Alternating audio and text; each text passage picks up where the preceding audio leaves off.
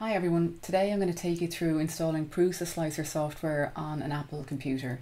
So go to your browser, type in Prusa Slicer download, and you can click the first option here and that will bring you to your downloads page. It will pick up the system that you're using, so I'm using a Mac, but if you're using Windows or Linux you can also download for these systems too. So click download and don't worry about entering anything here, we'll just wait for the download to begin. And once it's downloaded, click and it will open your Finder. And you can double click here and you should be able to drag and drop into your applications folder. Now if, like me, you already have the software downloaded, it will ask you, do you want to replace? So I'll click yes for this. If this is a fresh download, you won't get this option. So when it's installed, go to your applications and you can drag and drop to create a shortcut on your dock, or you can just double click on the Prusa Slicer and it will open the software. Now it will tell you if there's a configuration update available, and if so, please go ahead and install. If this is your first time installing the software, you will be brought into the configuration assistant automatically, but because I have the software downloaded already, I will need to go into the configuration assistant manually. So go to your menu, go into configuration assistant, and this will bring you through the setup process. So I'll walk you through some of the settings that I choose for my system. Click on next and this will bring you through the printer models that you can choose from. So the first page would be the Prusa printers. So I've got a Prusa Mini and a 0.4mm nozzle. I also have a Mark III's and again it's a 0.4mm nozzle. So I'll select these and that's all I have from this page. Click on next and next.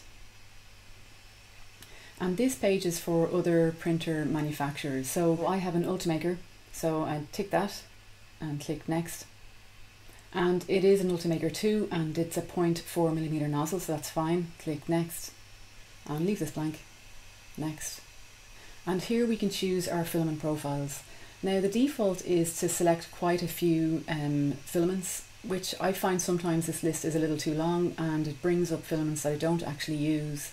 So what I prefer to do is click none to deselect everything, and I'm just going to manually choose what I do actually use regularly. So I use Prusament, which is Prusa made filament, so I'm going to choose Prusament PLA and Prusament PETG. And for my Ultimaker, I'm going to choose a generic PLA and a generic PETG. And that's it for now. I can always add more filaments later. So I'll click next. I'm going to leave these two boxes checked, next. Leave this checked, next. And I'm going to leave this empty, next. And this view mode is just how the software will open in terms of the options that you get. So you have simple, advanced and expert. So I'm going to just choose simple, and you can always change this in the software later. And just click finish when you're done. That's the setup complete now. So you can see my 3 printers here that I've set up. If you want, you can add and remove printers in this window. And my filaments, as I have selected, are here too.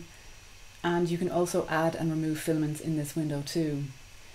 If you go ahead and click add remove filament, it will bring you back through the configuration assistant and you can make your selections and click finish when done. If you ever want to go back in to make any other changes, you can go to configuration assistant, and you can walk through to any page where you need to make the change, and just remember to click finish when done. That will bring you back. So that's it. Setup is now complete for your Mac computer. Well done and happy printing.